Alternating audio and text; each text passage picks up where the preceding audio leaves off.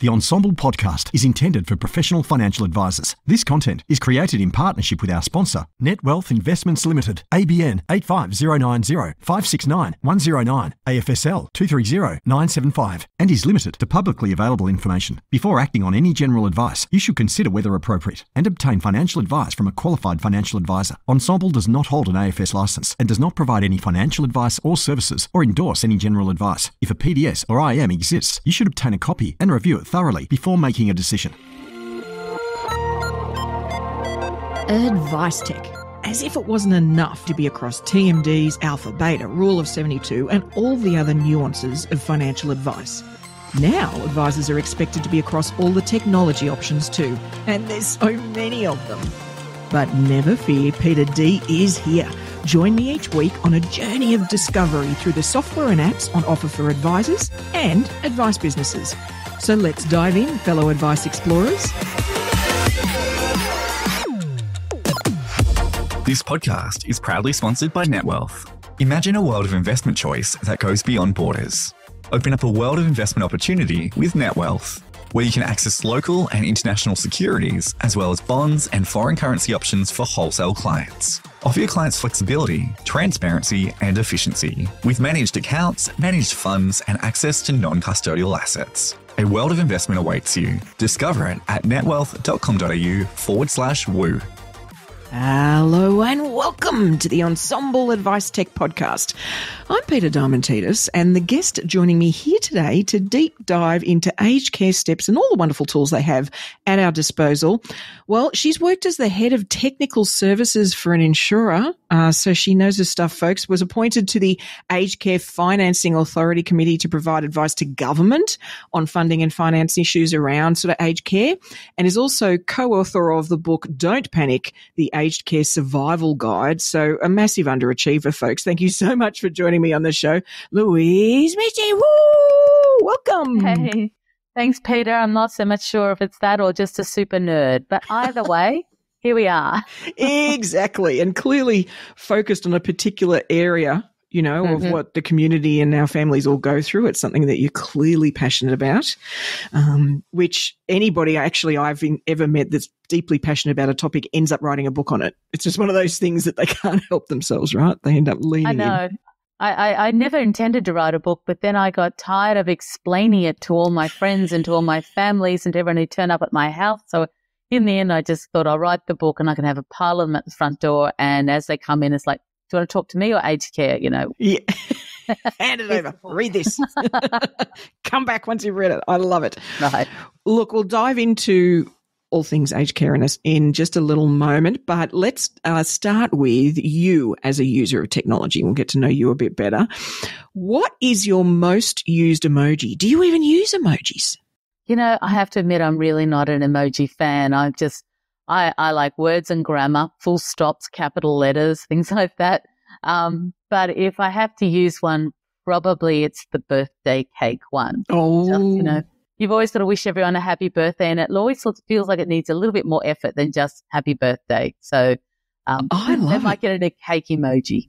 I love it. Well, that's not come up on the podcast before, so well done you. That's a brand new emoji for the podcast. And I'm guessing, but I'm wondering whether you're the type of person like myself when I'm writing an SMS, I've got to correct the there to the there or the there, you know, the correct spelling of, yeah. Full stops, commas, capitals. Can't let it go. That'll be dramatic. Without correcting it. Oh, I love it. All right. Our second one is we all live with our smartphones all the time. If you had to wipe everything off your smartphone and just keep 3 apps, which ones would you keep? Yeah, that was a really scary thought, but I gave it some thought and thought definitely a need to keep my camera and the photo apps. Yep. Only because it's probably my memory as well, you know. Yeah.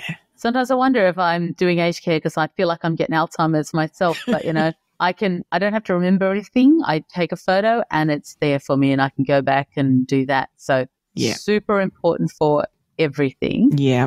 The next one probably shows me as being a little bit of a nerd. We spent a few years living on the harbour, and my most used app was one called Boat Watch, because what I could do is I could track where the ships were, when they were coming in, how long before they came past our window. things I like love it. that. It's a really fantastic, fun app that I used to like. And, we could check out and see if you saw a really luxury one go past, you think, wonder what that one is and how much that would cost. And you could do a bit of a search around and find out about it. Absolutely. So Absolutely. super nerdy, but when you're living on the harbour, that's what you do. Correct. And the third one's probably more of a work one. It's the very boring, the Authenticator app. Yes. Because everything now has the 2 steps to get access to it. And I can't get into anything without that Authenticator app. So I love it. It has to stay, unfortunately. All the cybersecurity people out there just breathe the sigh of relief. That's the case. Whew, at least somebody's doing it. I'm the same. It's like, Somebody's quick, using grab it. your phone. There's nothing worse than when you log into something on a machine and then realize you're going to need the authenticator and the phone's all the way in the other room. Or like That's right.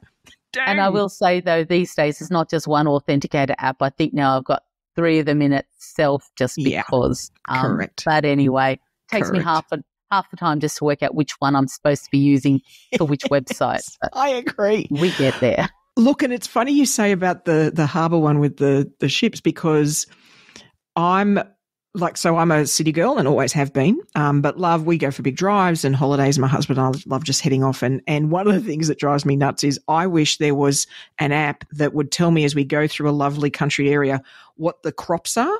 Like, what is that thing growing over there? There's clearly something growing. That looks very exciting. What is that? Like, I just want more information about what's going on. I am laughing because I don't need an app to do that. I have my husband who he will go past and he knows them all because he grew up on a farm, worked in agricultural chemicals. So he'll go past, barley, lupins, legumes, whatever. And I go, how can you tell the difference? Like, barley, wheat, rye looks the same to me. Yeah. He assures me they are completely different. But anyway, so I've got a built-in app in our car that does that. So I'll lend him to you. Exactly. Well, you're in trouble now. We're going to need to have him with us when we do all of our trips now. It's exciting. All right, let's dive into aged care steps. So if we take a sort of high level initially and just talk through where you guys, not just the tech, but the services you provide to advisors, but where that sort of sits in a category. What category do you sit under? Is there any other tools that you get compared against, or really the only ones doing what you guys do?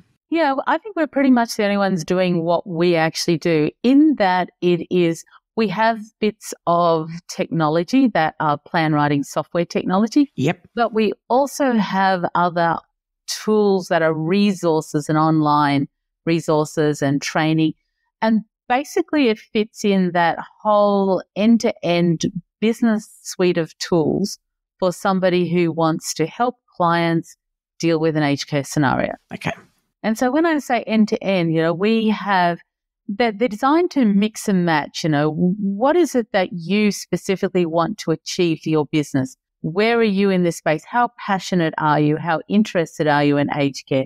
How common is it amongst your client base? And let me tell you, it's becoming very common for everyone. Mm. But when we're looking at this end-to-end business process, we have technology and tools that will help an advisor upskill themselves. So training programs, upskill, be business ready. Yeah. How to also make their business ready as well, make aged care visible to clients coming in and accessing their business. Right. Make sure their pricing and their value proposition and their service offering and all those other things that need to be done just to be ready. Yeah. We have resources and tools and technology to help with that. Then we have the next step is how you go about communicating to clients and creating that awareness. Yep. So again, part of our technology and tools is about the resources that make that super simple. Don't even have to think, just do X and, here's the outcomes of that. Yeah. Then we have the clients rushing into your office to get help. So we've got a really ingenious piece of software that will produce the advice for you very easily, very quickly. Or we have alternatives to that. For those people who aren't tech savvy or don't want to use the software, we have other ways that we can help. You can outsource the paraplanning to us. You can outsource the whole advice to us. So there are different tools around how you do that. And then also just materials and tools that you can use on an ongoing basis. How do you continue to educate clients, inform them? What else you need to do? What are the strategies you implement? So it really is a range of tools that advisors can mix and match and put together to suit their business, to be business ready for aged care advice, to be able to communicate and educate and create awareness, and then to actually produce the advice and deliver it to clients. And, it's because you're right, there's a lot of layers there, isn't there? I mean, there's knowing enough to be able to hold a conversation, like not even providing advice, just being able to talk about it. And there's, or as my husband says, knowing enough to be dangerous sort of thing, like that initial level, versus, like you say, knowing enough and either both being trained well enough, but also have the tools to actually provide the advice. There's a spectrum there, and all of us will sit in a different spot on that spectrum. We'll make decisions for our practice depending on types of clients we have, our own preferences, and that sort of thing. What I did want to touch on quickly, because I realised this at a session I went to the other day, is the term aged care. If you haven't had much to do with it, some people hear, oh, you mean everybody in from retirement on, they're talking about retirement villages, they're talking about all sorts of things, whereas aged care actually has a particular meaning. Do you just want to clarify that for what it means to you guys and the services you're providing versus what it might mean to, say, the general public? Yeah. Brilliant question. I love it, because it's one of the things that I always start off all my trainings as well, is really saying you need to define what you're talking about as aged care, because predominantly when advisors and sometimes with our software and our materials as well, we're focusing on that stage where a person's not able to live in their home anymore. They need really specialized care and support. They need 24/7 supervision, and they're making the move into a residential aged care environment for that full-time comprehensive support. So often when we're talking about aged care, we're thinking there, but your clients aren't when they're talking about aged care. There are these layers that come before that as well, that you might still be able to stay in the home, but you need to bring more and more help into you to support the people you live with and support yourself. So home care becomes part of that conversation. And also the whole community living with retirement villages, land lease communities, group homes, which is a really big emerging area. So all those three areas, whether it's just where you live, a new home within the community that gives you that greater support, whether it's in-home services, whether it's residential care, I think they all actually get captured under the banner of aged care. And with our tools and resources and software, it deals with all three of those different levels and areas as well. So interestingly, out of the expression where I think most people focus is on the aged, as opposed to whereas really it's about the care. It's the fact that they need care. They're not self-sufficient, so this is at the point where the individual needs assistance, at a decent level. But even starting that conversation sooner, I think, a lot of advisors can start that. What would happen if? What would be your greatest worry for the future? What would you really be concerned about having to give up? And it's about getting down to understanding your clients, who they are as people, what their values are, and what they consider most important for quality of life. Because with aged care, it is absolutely about how you are looked after. And that's a combination of where you live and the support while you're living there. But it's also got to be about that quality of life as well. Just how do we make life interesting and valued, and, and we still have access to the things that make us who we are, my Boat Watch app and all those. I'll probably get rid of the authenticator by the time I get to aged care, but maybe not. You never know, right? You never know. But, all of those things. So what is it that people aren't willing to give up? That's what we've also got to bring into those conversations around aged care too. And certainly, even in the conversations I've had with, say, either my parents or my in-law, my mother-in-law, is there is so much baggage we all bring to these conversations based on our experience of, say, their parents. Like they've got a historical memory of what's gone down with them that potentially in no way relates to how it works now. But in their head, that's what's going to occur. And so that's the lens. And so this is not a blank piece of paper conversation. There is already assumptions, already things, baggage that's going to be brought to it that you've got to sort of wade through to get to the real way you can solve and actually provide solutions, like you say, that are about quality of life. There's a lot to dig through to get there. There is, and I think also so it's absolutely true, but also too, people don't realise how intricate the financial planning considerations are and how complex they are. So many people think, okay, we've made the decision about the where. We've just got to figure out which assets we'll sell to make the payments. Right. And it's not that simple. People come in and thinking, I'm going to sell the house. I just need to understand how these numbers work. And, we need to step back and say, actually, is it just that? Is there more to it? And it then starts to unravel this very complicated web that people, if they just come in and ask a few questions and get some answers, go away thinking they've got what they need, but they're missing large bits. And I often equate it to doing a jigsaw puzzle. Mm-hmm. It's like families often come in with just a plastic bag, ask a whole lot of questions. Advisors throw a piece of a jigsaw puzzle in every time they answer a question. Yeah. Clients look at it when the bag looks full. They go, great, I can go away and build this now, no problems. Yeah. But they leave without the lid of the box. Yeah. And they leave without knowing if they've got every single piece that they need. Yeah. And so that's going to cause them problems, frustration, family fights, grief, extra time, extra stress. So this is where building it into the advice business is really important, to try to get clients to see you can help them with all of that because you've got the lid of the jigsaw puzzle. Mm. And that will make sure they can proceed with what they're doing with confidence. And interestingly, we find risk advisors and insurance advisors much better at this because it's about tapping into that emotional side of what's happening for clients more than the financial strategies and the clever product things. It's not really about that. Yeah. It's that emotional, prepare for the future, avoid the problems, put in place mitigation plans. And advisors do that well. And I'm betting, and I'll probably put myself in this category in the future, who knows, but I'd imagine, facing age denial or denying actually where they're at or where they might be in the future and how close that is, those sort of things. These are very difficult conversations. Nobody really wants to be acknowledging that there's, things they may not be quite up to anymore. And they don't want to have those conversations with their kids. Yeah.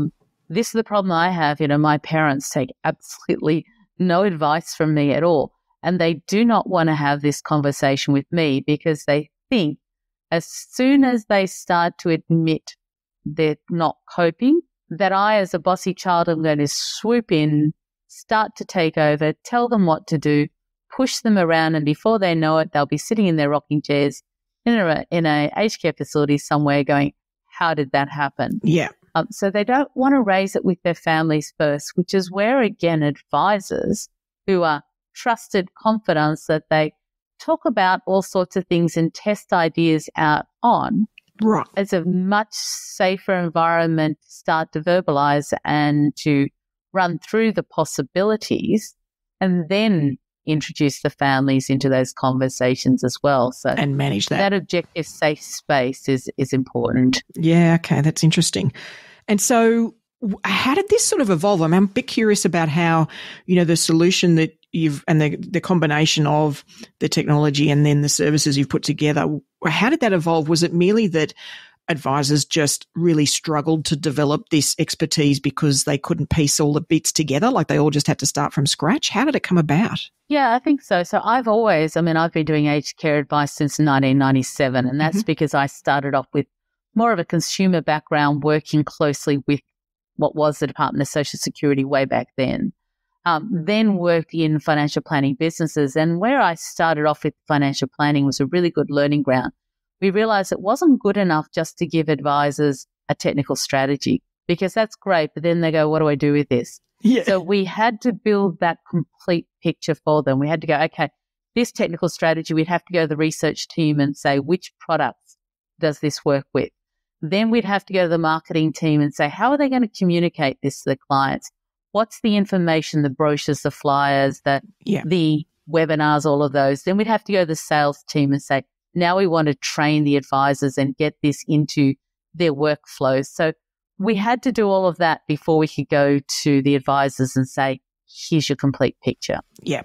So Asiat, who's my business partner, and I, we worked together back then. We realized that anything we do, and particularly something like aged care, which is quite complex, it is a new set of knowledge and a different skill set. In some way, it is still just financial planning, but there is a different approach and overlay. And just from working with advisors and talking to them and that experience, we realized there was no point in just giving them training or rules. We had to help them put everything together. Yeah. But noting too that some advisors have already got bits and pieces of it worked out. They don't need all of our services. So we went, okay, here's your advice process. Now, where are you struggling? Where have you got inefficiencies? What don't you have? Let's package it together for you. Yeah. Okay. So we do have membership packages that we realize there are certain things that fit together, and it makes it easier to make choice. Give them too many choices, we'll all stagnate and never decide. So we do package up the services, but the way we use them and the way advisors can integrate them into their business does have the ability for them to pick and choose and to change over time as well.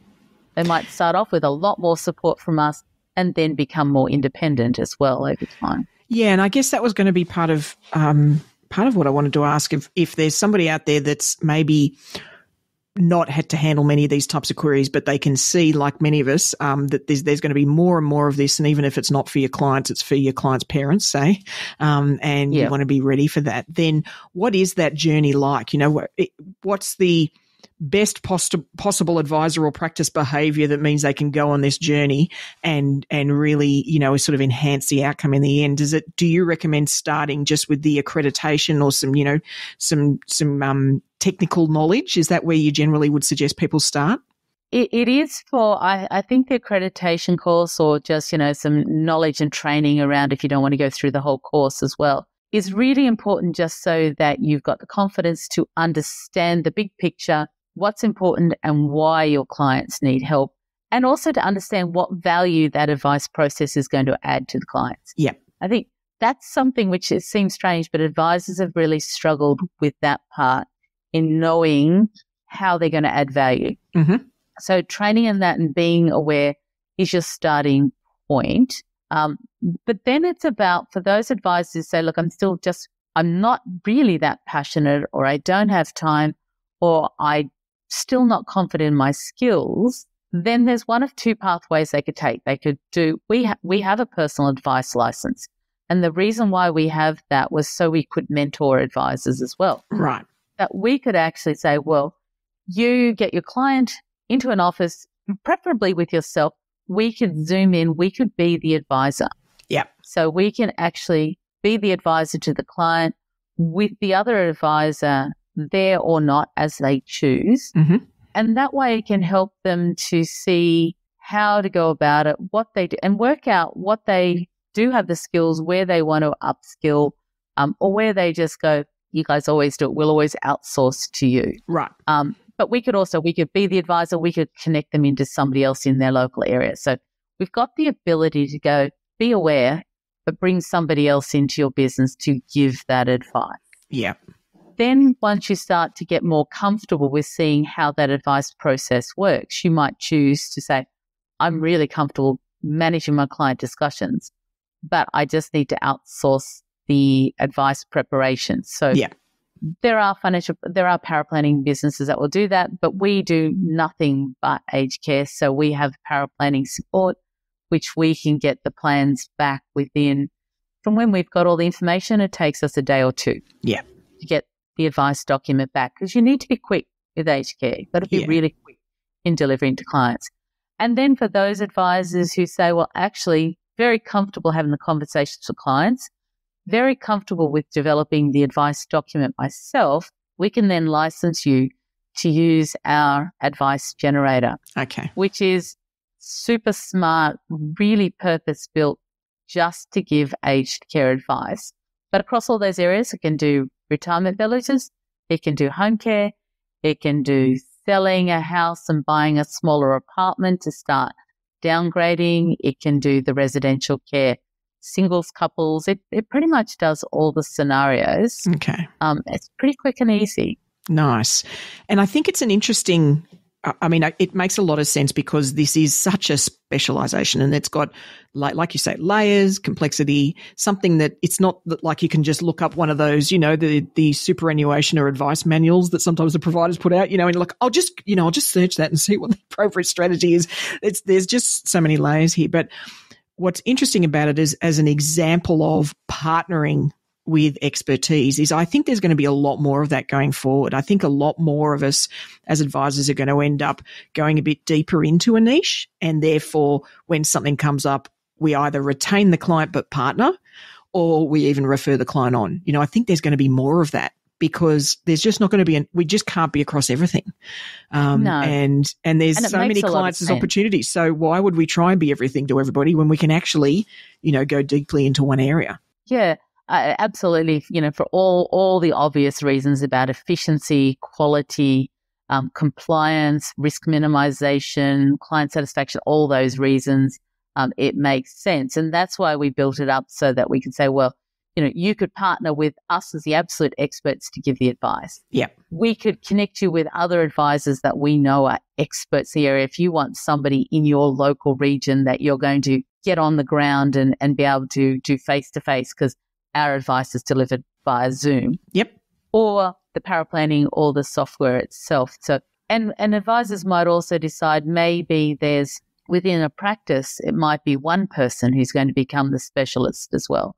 So again, let's work with that person, build them up to understand how to work with the other advisors, and they become your specialists. So do you want to outsource that specialization, or do you want to build up capacity in-house? Yeah. And again, that's a function of a whole range of things. Cost is the one, expertise, passion, all of those sorts of areas. And I think deeply understanding who your ideal client is. I mean, that's something that we were discussing off air before we hit record. And we've been developing a deeper offer for Generation X. And if you were to go to a conference in advice and talk about what, that generation might need, people would be talking about, reducing debt and it's all these sort of things. But actually in the market research we've been doing, the single biggest concern they have is aging parents. Yeah, So absolutely. I honestly would never have, even though that's what I'm going through too, and I'm firmly in that category, from an advice perspective, I just hadn't put it in. Whereas it's clear we won't be able to avoid it if we want to serve this part of the community. We're going to have something that they can at least get information at the very least, but also potentially provide services to their parents if we really want to serve them well. Yeah, it is. It's an absolute big, I am Generation X, and I can tell you it's one of the major concerns I have. And from a whole range of reasons too, because we see the cost of aged care increasing and it is only going to get more expensive next year. Watch that budget space. It has to be a lot more of the cost shifted back to the people who are accessing care. So we are worried about how our parents are going to be able to afford that, because a lot of them don't have assets other than the house. And so that's complicated. It also can affect the whole estate planning, because that's going to be, our parents, even if they do have assets, it's going to have an estate planning outcome. The decisions you make around aged care will certainly impact how you and your siblings are going to fight over that inheritance as well. Yeah. But also too, even just from the Generation X own retirement plan. Yes. If I think about my retirement and I go, this is great, I can travel, I could live overseas for periods of time, except not if my parents are needing me to be here to help look after them, because they aren't going to make a move to anywhere else that will support them. Absolutely. Or I might just want to do that. So that's a very big personal lifestyle financial impact that it's going to have on all that Generation X. It is, and potentially, younger generations, depending on the dynamic, depending on what resources their parents have versus their grandparents. Like there's more. I think there's more people than we think that, as they go through those stages, post-retirement, just aren't financially as well off as maybe their kids or grandkids thought, and they're going to have to contribute, whether it's contributing time or place in the home. Like there's just all these, like you say, these realities that we've just not really considered. It's not that we don't want to, it's just we hadn't factored it in, so sure, our retirement might be one issue, but it's like, well, hold on, there's all these other layers we're going to have to factor into that, because it's not me and the partner we've got to consider. There's all sorts of other bodies we're going to have to factor into that. And the other thing that's very interesting about the current generation as well is that it's very much second marriages too. Right. Both for Generation X and for our parents. Yeah. But there's a lot of second marriages, blended families, inequity of assets. And let me tell you, that's where all the complexity and fights really start in that area as well. And I'm also seeing a shift, even in that older generation, they are wanting to know about this as well. If you ask all your older retiree clients what's their number one fears, aged care and not understanding it and worried about how that's going to work is well up there as well. Yeah. Which I think is a big change from where it used to be. Yeah, I think you're right. There's no surprise. We've seen the Royal Commission stuff always brings out fears. COVID and the horror stories that came out of that bring out fears as well. So yeah. It's so much more awareness of it and still a great amount of fear. And I think, though, you're right, Peter, that a lot of that's back in historical views about aged care and how they work. Some of them are amazing luxury resorts. If they'd let me in now, I'd go. Exactly. Woohoo, I'm in. Exactly right. Now, in terms of the tools that, or the different layers of services and tools that advisors can get access to, I'm assuming that what your services aren't doing is actually, aside from providing some advice, should that be what the advisor decides you can do? So it's just providing that level. It's not actually interfacing with the client aside from that. So this is more about giving the advisor and the practice what they need to be able to go forward, unless they then decide to use your services from a providing advice perspective. Yeah. Is that correct? Yeah, absolutely. Our whole business purpose was to make the advisors look good. We wanted to stand back behind the scenes. We want to support the advisors to make them look the expert and them look good. We've added on only fairly recently the personal advice side, just because we realized it was actually a big gap in helping advisors build that first confidence and get started and fill the gap. So that's the latest part of our service offering. But everything else is about making them look good. How to, tools that they brand and deliver to the clients, put their own download client articles and put them on their own website or in their newsletters. Brochures that they can put their logos on so that they look like the one with all the knowledge and expertise, and knowing that they're supported by experts when they need the help to fill in the gaps, their knowledge as well. And so then if somebody's listening and they've got a practice, maybe they're using one of the document generation tools out there, the usual suspects, it could be Xplan, it could be any of the ones that are out there, then how do you find, advisors that then work with you guys, how do you find they then sort of either integrate, or how do they handle the fact that you've got the advice generator tool that's doing this for one portion of advice, but then they've got the rest of the practice doing other? How do they manage that? Yeah, they usually, it's a bit of a combination of the two. So our advice generator is very purpose-built for aged care. Yep. So that enables it to be simplistic there's a lot of complexity behind it. And I have to say, I don't even understand the spreadsheet and the machinations behind it. Yeah. But it allows the use of it from the user interface. It is pretty self-explanatory, easy, and quick. I say we've got advisors that say it takes them generally from complete start to finish an hour, maybe 2 hours with a bit of editing. Yep. The best story we ever had was an advisor who did start to finish printed document in 15 minutes. Wow. Yeah, okay. That's pretty good.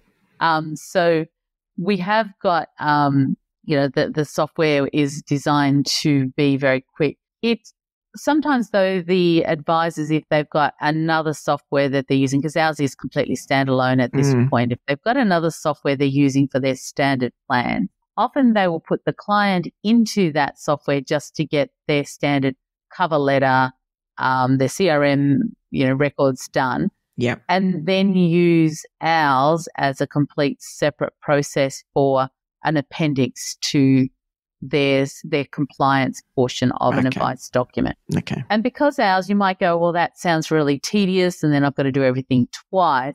Because ours is designed just for what you need for aged care, it actually doesn't take that long. So, the data entry, once you got it, is pretty quick, because we're not asking if you've got a client with a share portfolio with 20 different shares. You don't need to put 20 different shares in. You just put a total in. Yep. Okay. And so therefore the fact that you've got to do it again is not a lot of repetition or too difficult to do. Yeah, okay. So like you say, this isn't a niche in so much as a niche topic. It is a niche client need. So when they get to that point, this is the thing that you'll be using. This is therefore the generator. And like you say, should you need to top and tail it or put the other construct that you might have, and maybe even from a deal group, who knows, that you might need to push it through to get your cover page or your other things from the doc generator, they can. But really for the situations where this is what's coming up, then you'd use that tool. That makes sense. That's right. And we work with the compliance teams of a lot of the AFSLs, and it's approved for use right across the board, and even from some of the very large AFSLs to the smaller ones as well. So, there's a reasonable level of comfort around it. Yes. Well, and I mean, it makes sense too, because from their perspective, it's reducing a risk. This is one of those topics, like many, but when it's got layers and complexity, then licensees, that's when they all get a bit twitchy, It's like they don't want their advisors going out there willy-nilly into a topic that's far more complicated than maybe the advisor initially realizes it, So to have something that's going to, sort of bouncy ball them through that process to give it some rigor. We're always very conscious about that risk part of it as well, and minimizing mistakes. And so, because we're working with it, we're talking to the advisors who are using it, where we see things, it's got an awful lot of help function throughout it, right? But it's also got a lot of checks and balances too, that it's certain things, if it's not adding up, it won't let you go any further. So it will do a lot of those things. And where we see advisors are constantly, if we see a trend that they're getting confused or making mistakes, then we go in and we change the software to go, how do we stop that? How do we automate that process, or give more warnings or pop-ups or something? So we're always looking at that. How do we make this foolproof? Yeah. Now, it's not completely possible, but we're pretty comfortable. We've done an awful lot of that in there. Yeah, which makes sense. Is there any part of the sort of breadth of services you've got there that get underutilized, that you're sort of a bit surprised that more people aren't taking advantage of? Yeah, I think our business toolkit, we have a lot of advisors who subscribe to it. So the business toolkit is an online resource of everything you need apart from the software. But it's got quick calculators and articles that are already done, brochures, a whole range of things, a tech library, So it's either the materials you need to understand the strategies, to communicate to clients, to educate clients, to do quick calculations. It's got heaps. We find that even though advisors love it, it's well underutilized. And I think sometimes it's just a little bit overwhelming for them in trying to work out, got all these things, what do I do with them? How do I use it? So some of the development we're doing this year is putting in place more better advice tracks to say, right, if you want to start to educate your clients more, this month, take this article, do this. Yeah. So we're starting to help advisors, because, again, we look at it and think it's great stuff and everyone says, yes, it's fantastic, but it takes time, energy and thought to pull it all together. Mm-hmm. So, again, we say, well, let's help advisors to be able to do that as well. But it surprises me how many of them don't use the social media posts we've put together for them, or the articles where they just download and distribute to clients and it's done. Yeah. Or the brochures, and they can upload into our toolkit system. They can upload their logos and their contact details. And then every time they print off the brochures, it will print off with their logo and the contact details in it as well. Yeah. So yeah, there's some of those things very, very underutilized.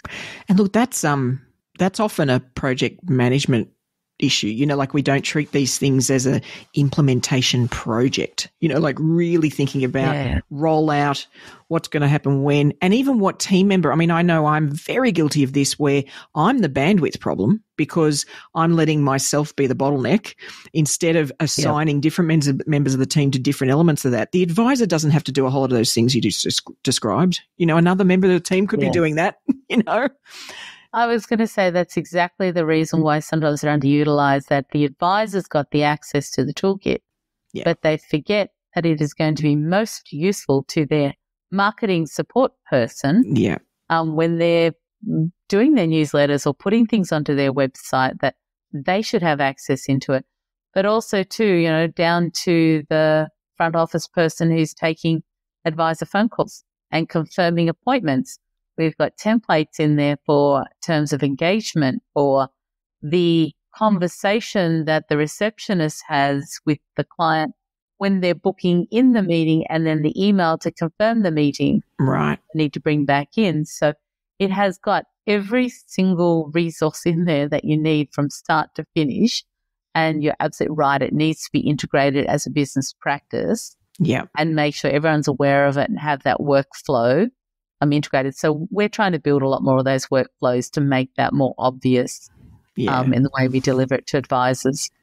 And I mean, you will be seeing, the practices that are doing this well. I guess I am curious if what you're seeing ultimately working becomes, and it may not be quite yet, but over time becomes as much coaching as it is advice. Because I could see the opportunity for a lot like facilitating discussions, and actually a bit of project management, a bit of, all right, what's next? What's daughter number one going to go off and do, and what's, sort of, some of this isn't just going to be the technical advice. Some of this is helping them move forward as a family and making progress on something really difficult. Are you seeing that at all out there? Oh, absolutely. I think that is probably the most important part of it.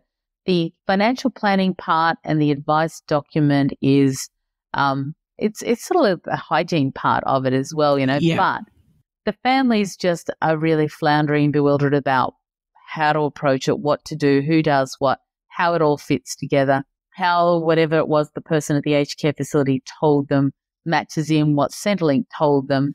Right. Usually they don't, because they've all got it wrong.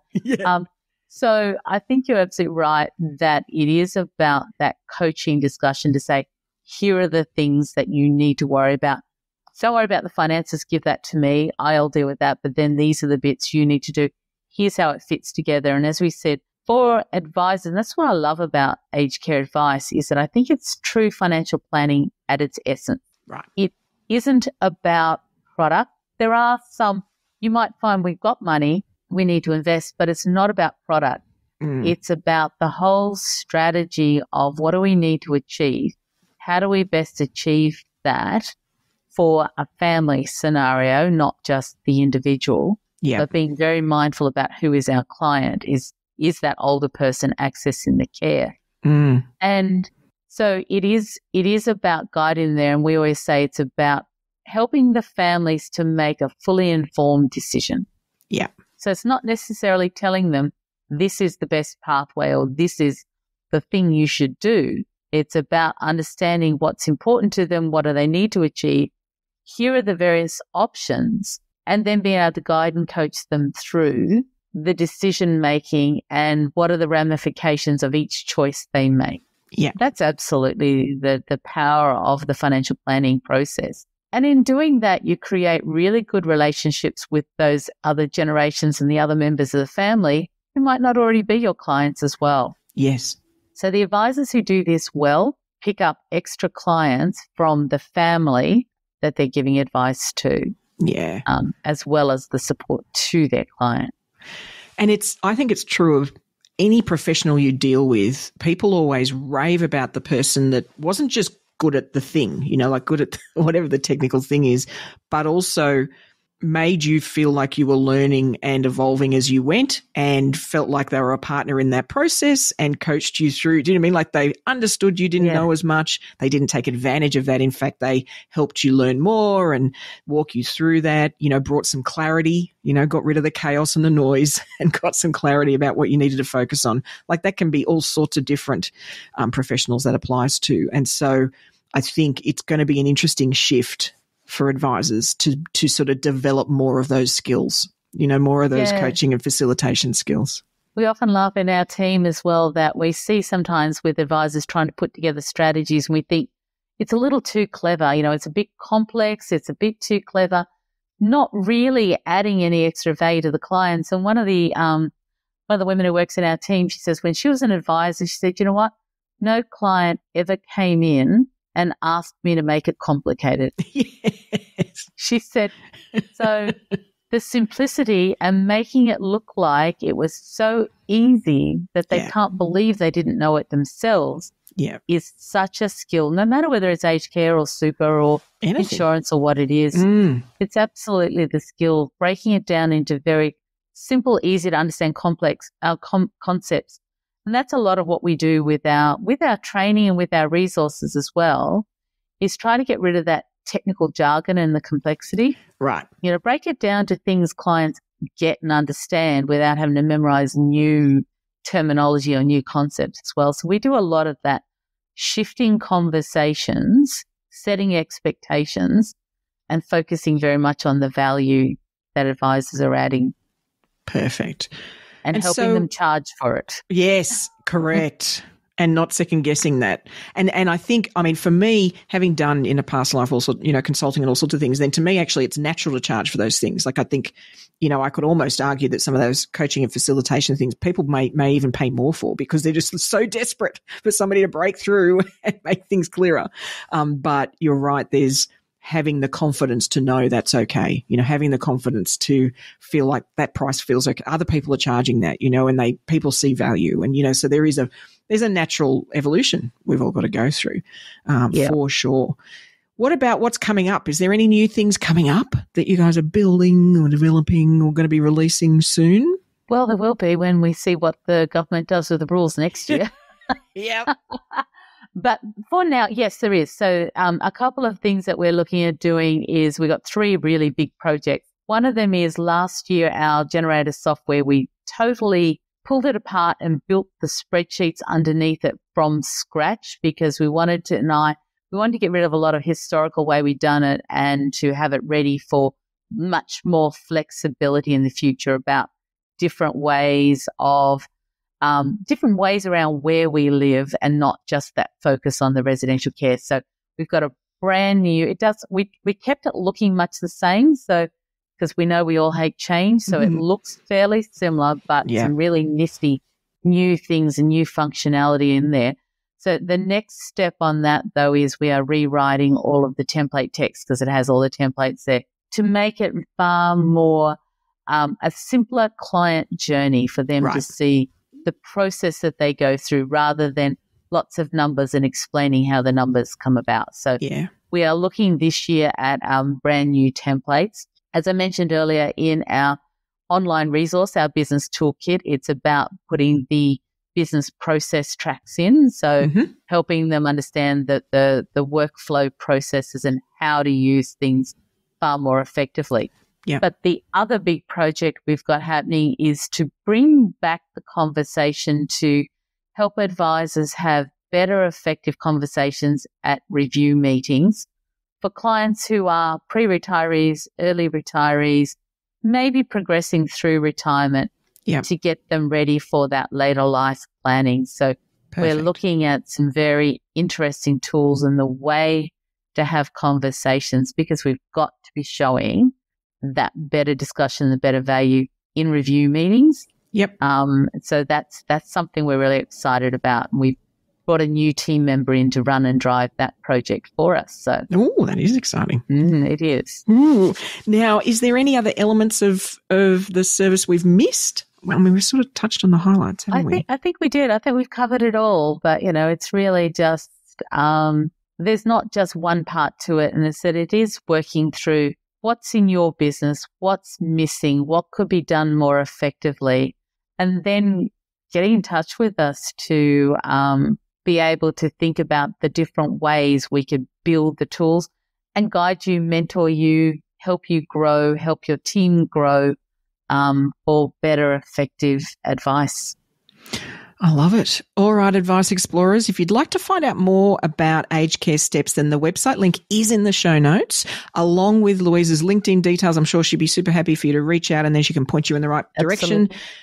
For whatever the next step might be for your particular situation. Thank you so much for joining us here today, Louise. It's I love hearing about services that can just immediately help whatever our clients might be dealing with. And like we've both been saying, there's going to be a lot more of this. And so it's something we're all going to need to take some position on, whether it's in or out or outsourced, whatever it is for a practice. I think we're all going to have to consider it going forward. Great. Thanks, Peter. It's been a lot of fun. Not at all. You're welcome. So, are you a current user or member of Aged Care Steps? What's been your experience? How have you found it?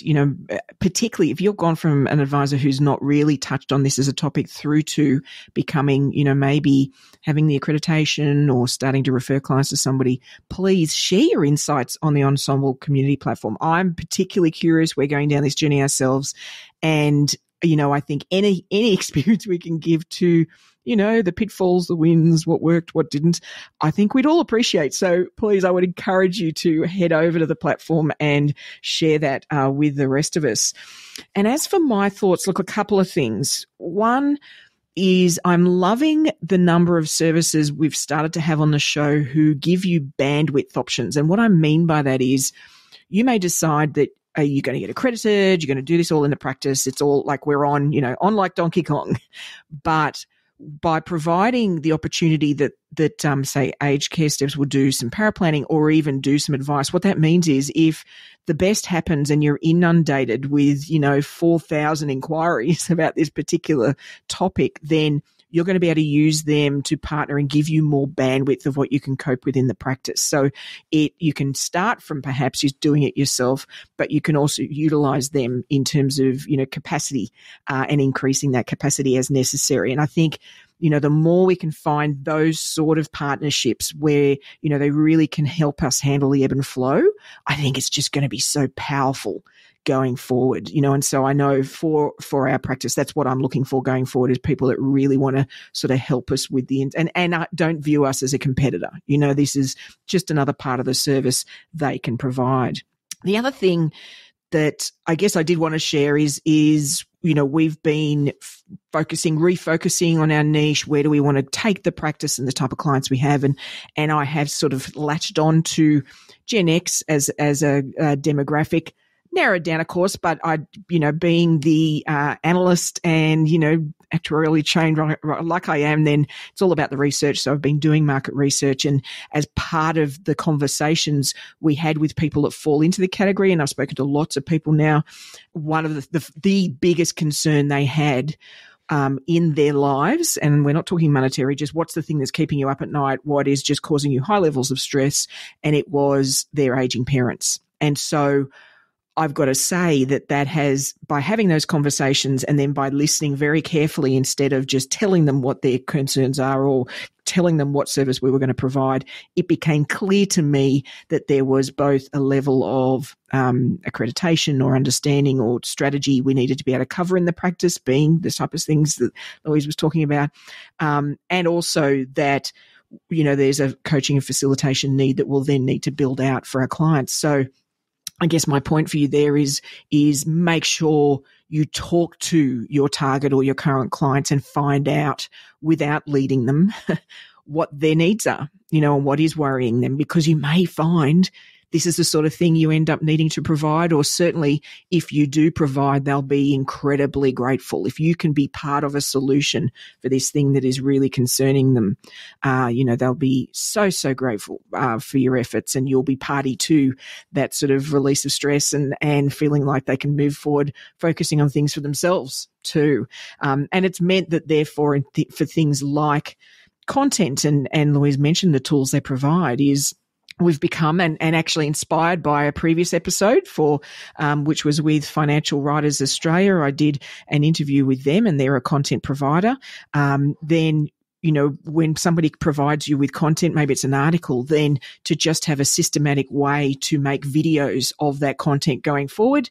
And that's the way we personalize it. Then that's the sort of thing that we've started doing, as part of our operation and the way we're going to go forward and add value to our clients. So look, it's really something that's going to be interesting. And even if it's not the thing for your clients, it's a great example of a specialty that you may need to start to, get in your kit bag as you go forward. Now, the regular listeners of the podcast will know that, Bionic Advisors, those wonderful human advisors powered by fantastic technology, there's really only one skill they need, and that's avid curiosity. So to help you build that habit, today's Curiosity Corner app that I wanted you to take a look at is Rows, ROWS. And it's fair to say I got a little overexcited when I discovered this app. And so please excuse me for my dorkiness. But you can find it at rows.com/AI.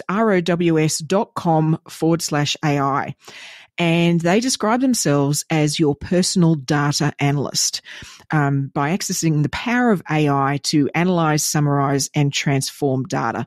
Basically, it's an upgrade on spreadsheets. It's sort of building better spreadsheets even faster. So if you can imagine having a data set, whatever that might be, it could be market returns across asset classes over the last 20 years. That might be the table of data you have.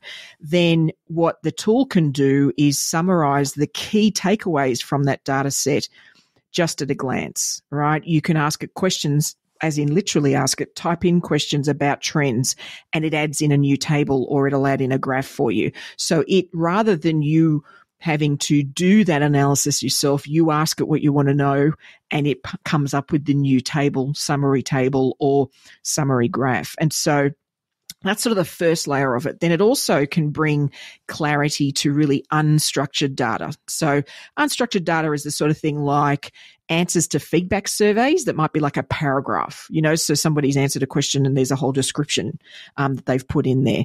It might be comments from a social post, or even comments from a webinar, or, something like that you've got that CSV, you've extracted it, and the tool can then tag and classify any of that text for you. So it'll just go through it and sort of pick up themes or sentiment, positive, negative, neutral, that sort of thing. It even they have formulas where it will summarize that particular paragraph, maybe that was the answer to a survey, summarize and transform that text into, say, just two key bullet points for each answer. My mind was just a little blown. As somebody who started life as a financial analyst, there's a whole lot of this where it's sort of going past the crazy number crunching formula stuff and diving straight into the insights. What is the thing we can learn from this? For example, it could be, plugging in the podcast data, right, for your own podcast and looking at trends or what episodes are more popular, or all this sort of stuff that we'd have to dig through ourselves. Now, a heads up, it's a combination of AI being smart within the spreadsheet, but also it does have ways that you can connect it to via open API through to things like ChatGPT. So it's sort of getting the smarts of both. And so therefore really consider what data you're using and the private or confidential nature of it. So to me, perfect for analyzing market data or geopolitical info, all these sort of things that aren't our client's personal info, right? So I absolutely would not start using it for something like a client fact find, because there'll be all sorts of personal information on that, and we simply don't have the confidence of how the tool is working and how it's working externally. But for data that is, hasn't been annotated to somebody, or is like, market returns or asset classes or any of those sort of things that's generally available anywhere, then I think this is a perfect tool to get some quick and powerful analysis done, and develop some tools that actually you can even embed in a spreadsheet or, a website or other things. It's really clever. Go and have a play. I'd love to hear if you do have a go and you find it valuable. But Aside from that, that's all we've got this week, folks. Be sure to subscribe to the podcast so you'll get your Advice Tech fix automatically sent to you each Friday. And look, if the practices are stuck in a rut-on process and tech projects going forward, maybe you need feel a need to sort of step back and do some planning for the next 12 to 18 months, then I would love to come and facilitate a brainstorming session for your team, drawing out the next best projects for the business, maybe doing a bit of a declutter of your tech, and really work on how you can innovate as a practice going forward. So if that sounds interesting, then please reach out to me on LinkedIn /PeiterMD, PEITAMD. Otherwise, I'll look forward to turning up in your earbuds next week. And remember, Advice Explorers, stay curious.